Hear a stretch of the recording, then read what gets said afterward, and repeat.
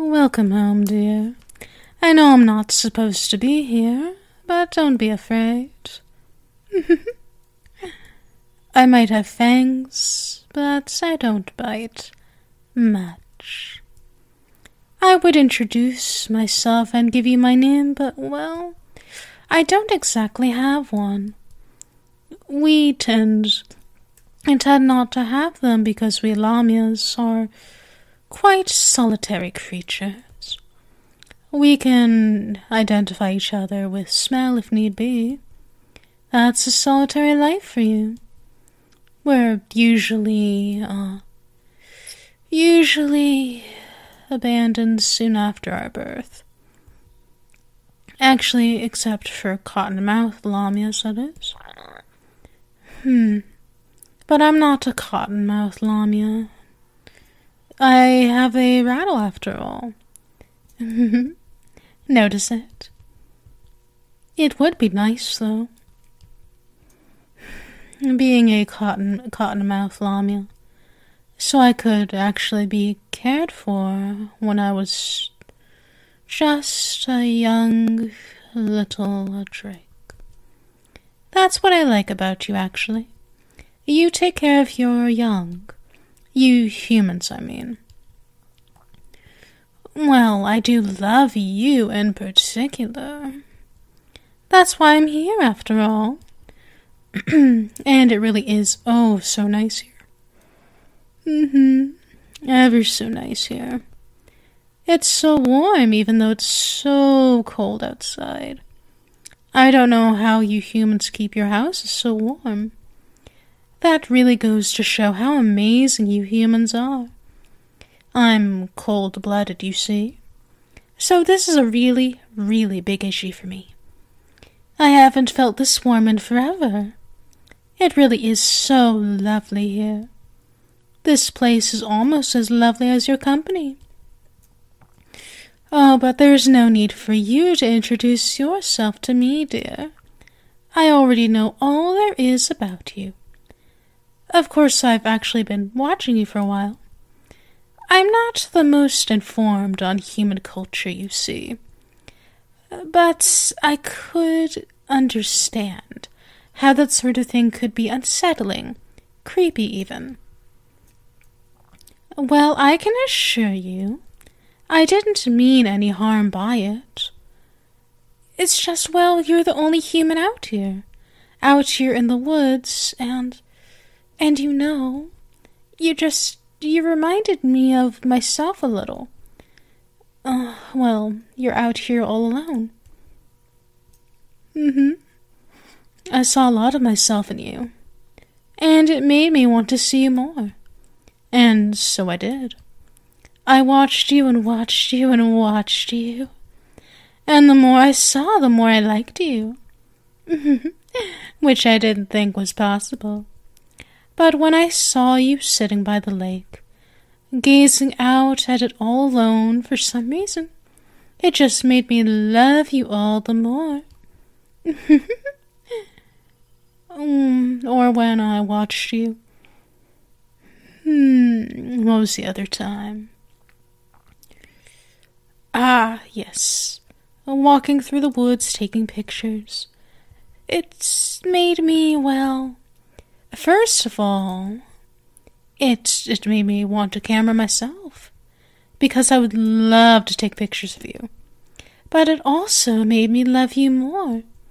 All the times I watched you, no matter what it was you were doing, it made me think, I want to be with you.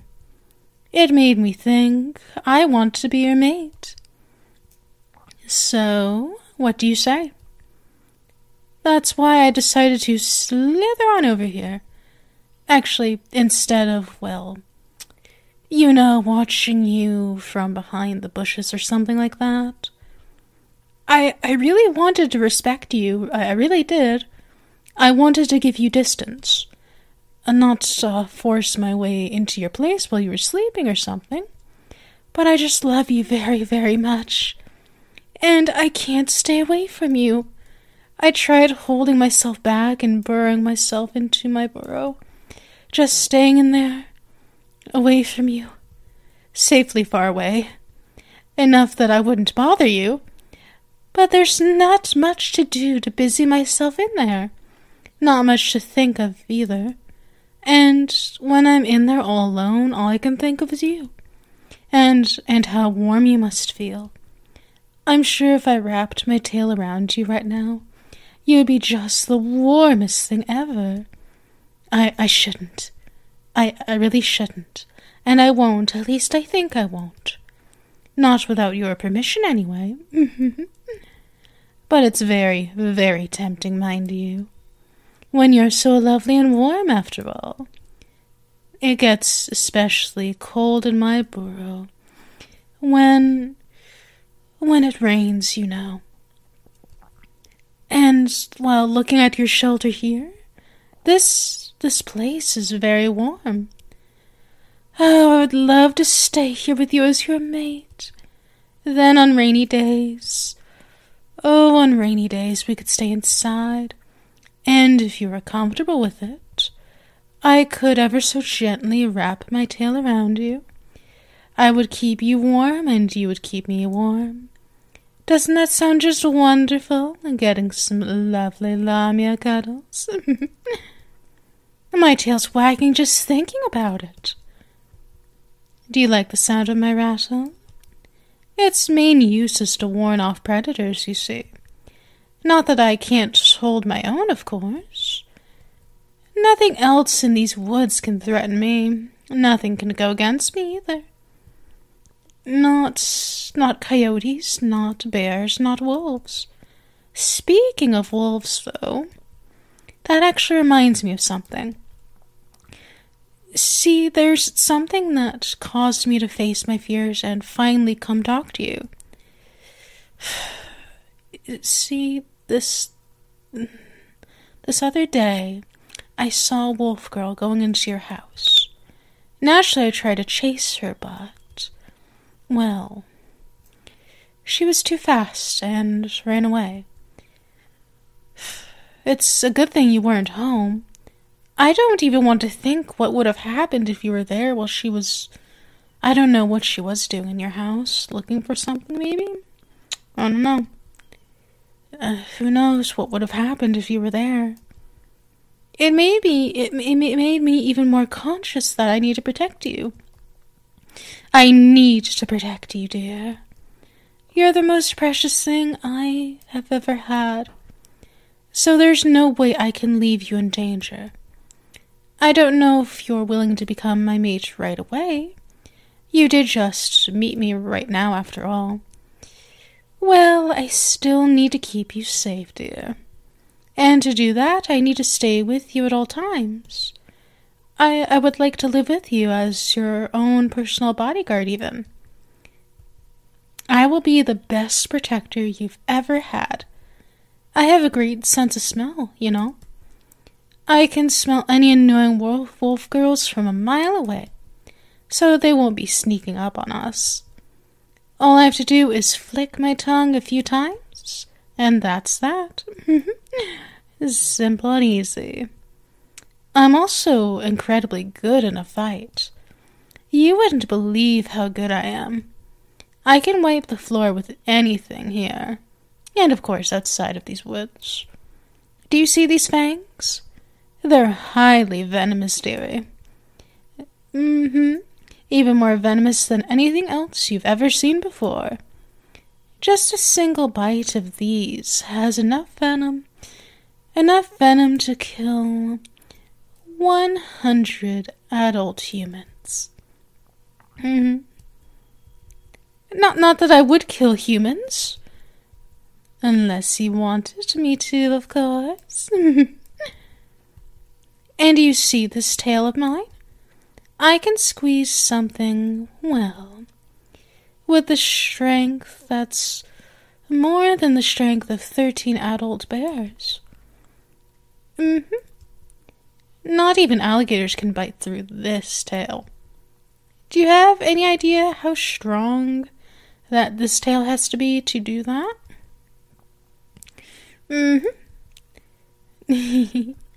It's really strong. Nothing I can constrict can break out of my hold. Well, maybe constrict isn't the right word here. Well, you see, as a snake, I can squeeze something very aggressively. It's not to asphyxiate, possibly, maybe, who knows. It's to crush their bones. Oh, yes, crushing their bones. They can't crush bones, not like me. Oh, but don't worry, my love. I'd never crush your bones. I promise to be super gentle and super mindful of you. I have to keep you safe, after all. I have to ward off predators from you.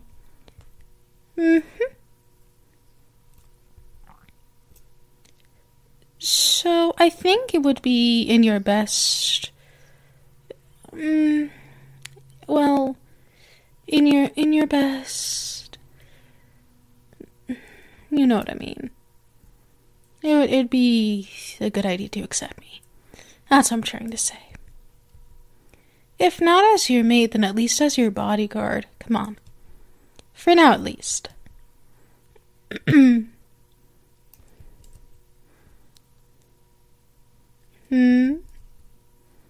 You know, it'll be very convenient having me around.